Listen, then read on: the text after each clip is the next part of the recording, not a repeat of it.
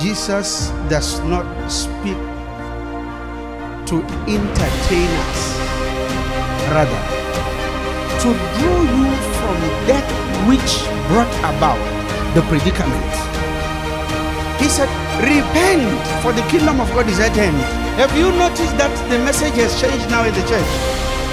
Rather, you are being taught how to double up Jesus. There's no double up to heaven.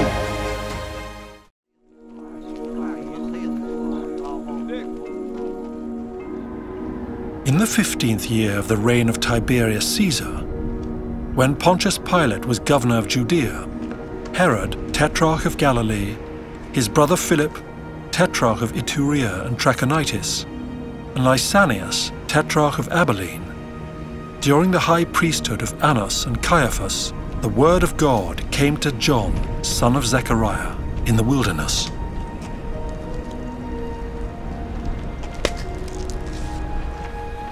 He went into all the country around the Jordan, preaching a baptism of repentance for the forgiveness of sins, as it is written in the book of the words of Isaiah the prophet. A voice of one calling in the wilderness, prepare the way for the Lord, make straight paths for him. Every valley shall be filled in, every mountain and hill made low. The crooked roads shall become straight, the rough ways smooth, and all people will see God's salvation. Glory to God in the highest. Amen. The grace of our Lord Jesus is ever sufficient for you. Amen. Thank you. You may have your seat.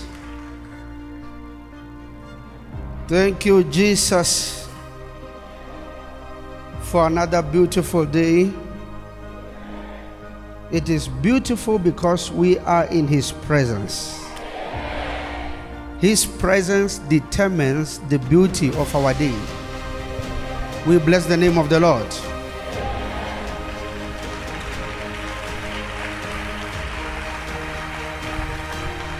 Glory to God.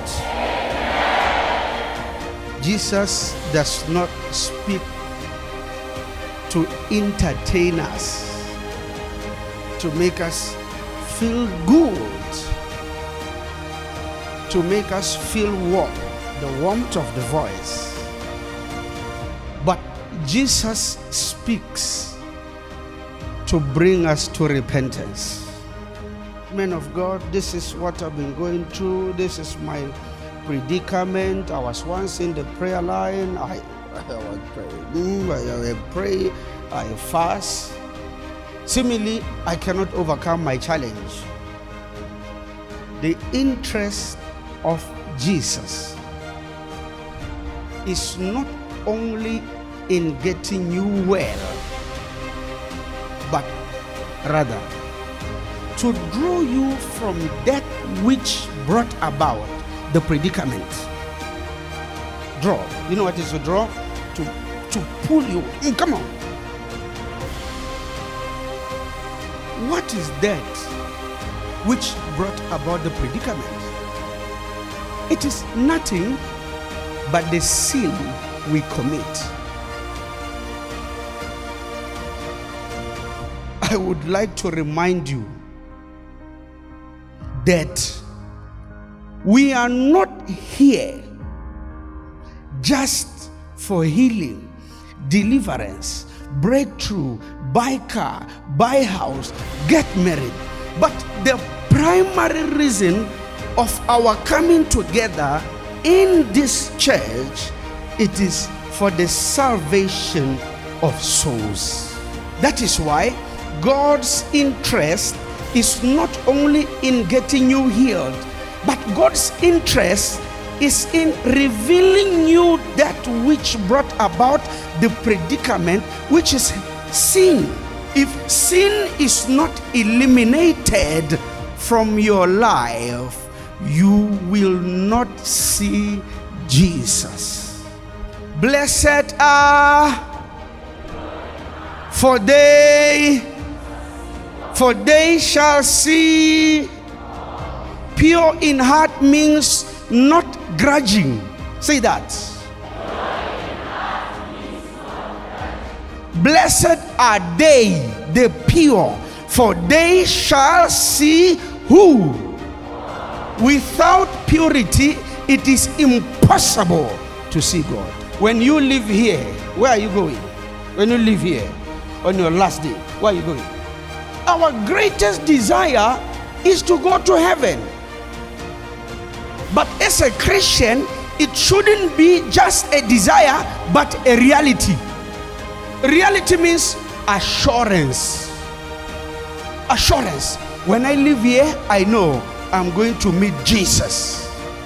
Not I pray to meet Jesus. I'm going to meet Jesus because I'm sure. Don't forget, faith is assurance. According to the book of Hebrews chapter 11, faith is being sure. Faith is assurance. See that? I must be sure. You must be sure that when you live here, you are going to see the Father. Failure to be sure simply means you are not saved, because faith is never neutral. There is nothing like I'm not sure. If you are not sure, you are not saved, because faith is assurance. You get the message there. The man was saying, the voice that spoke in the Son of Man distinguished itself as the voice from above by not only being interested in getting the man well, but in pointing out the root cause of the paralysis.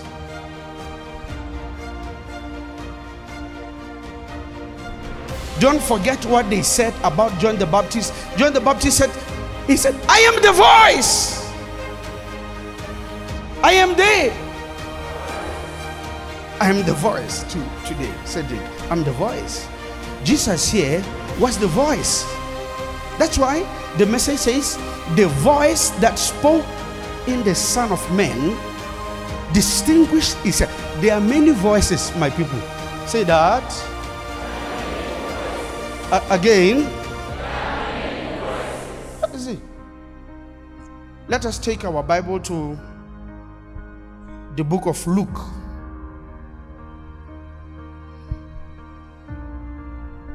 Luke chapter 3. Are you there? I will take it from verse 3 because of time. He went into all the country around the Jordan, preaching a baptism of repentance. Preaching what? Baptism of? Preaching a baptism of repentance for the forgiveness of sins. For what? This is the call. Even Jesus, when he started, he said, repent, for the kingdom of God is at hand. What did he say? Who was that? Have you noticed that the message has changed now in the church?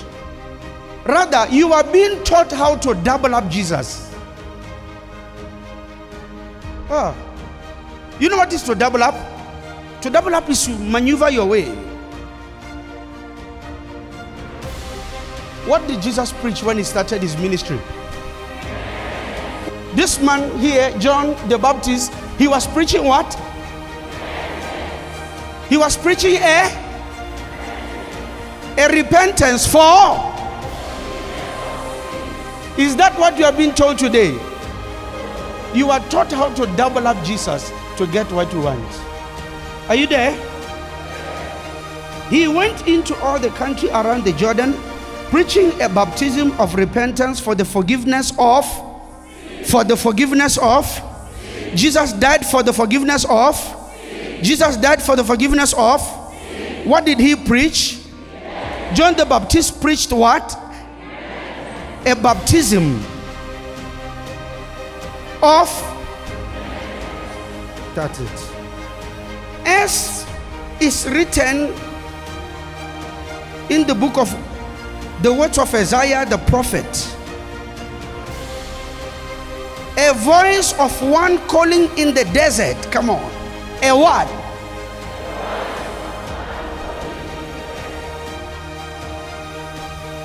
Prepare the way for.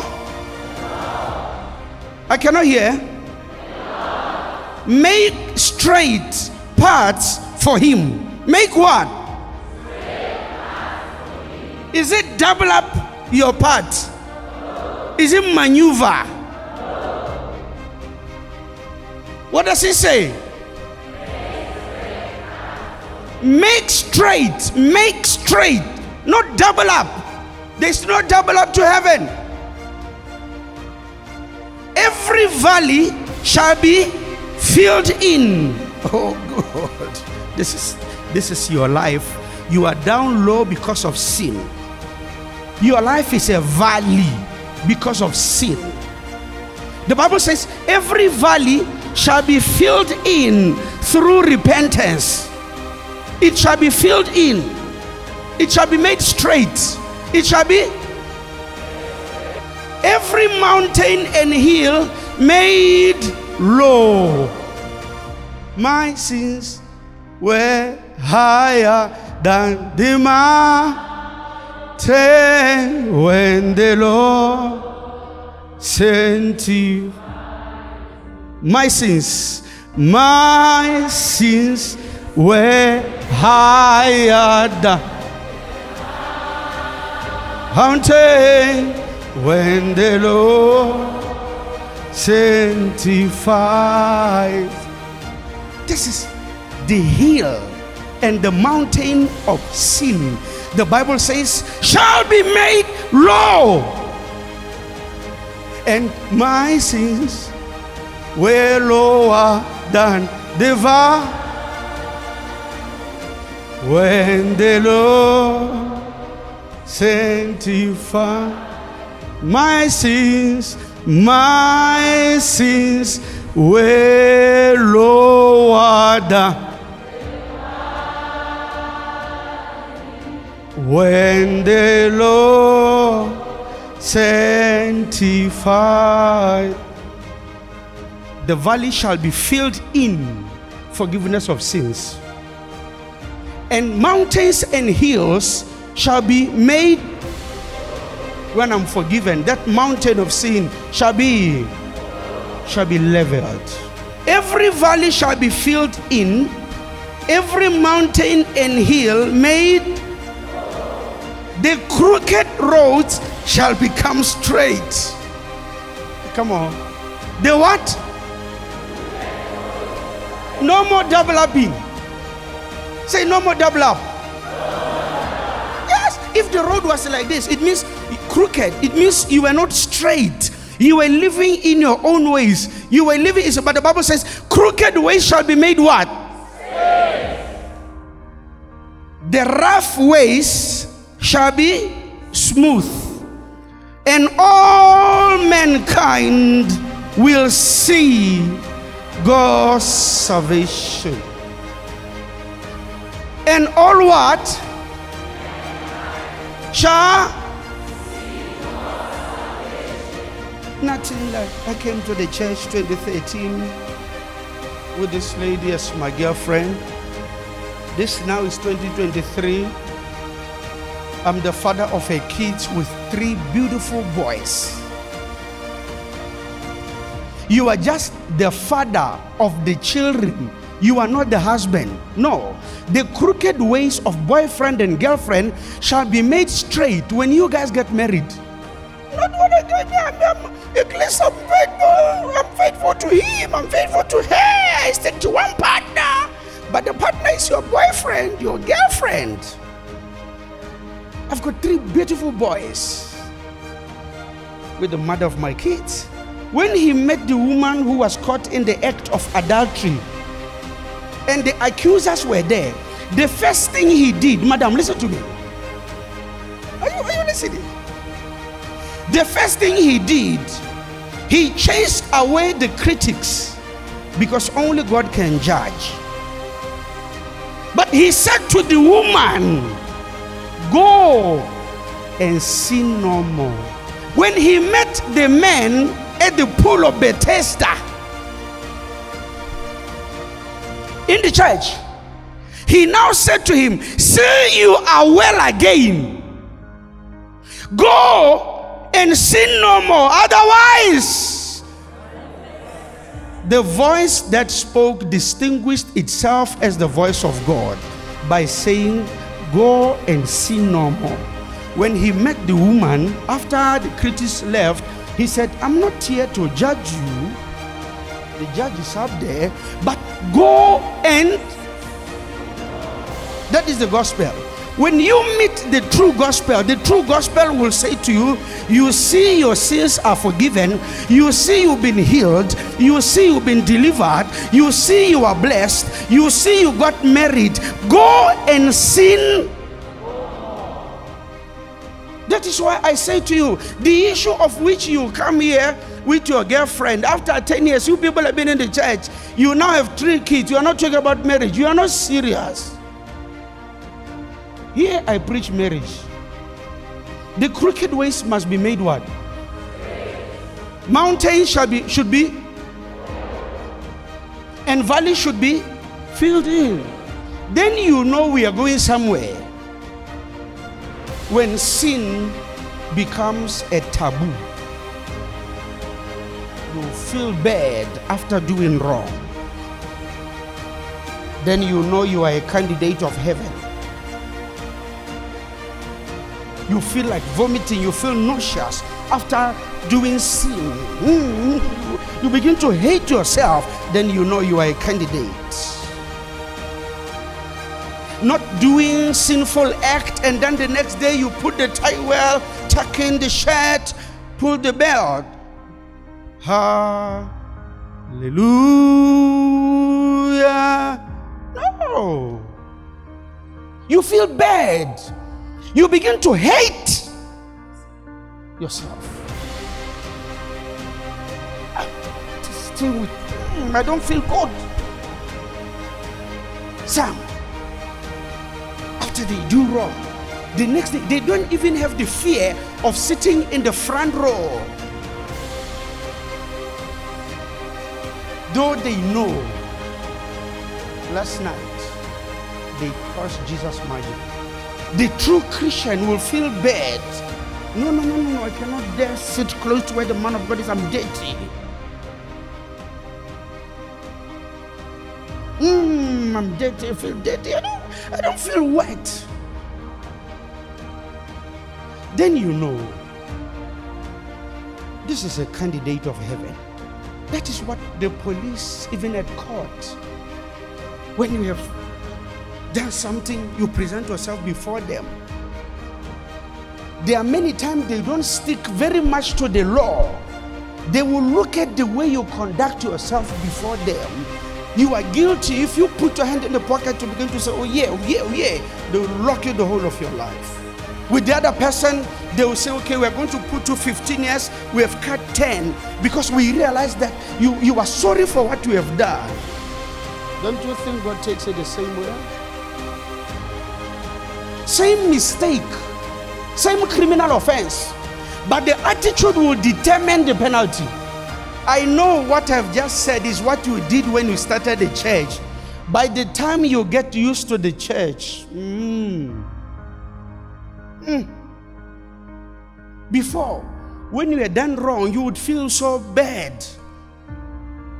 Now, you are used to Jesus. Thank you.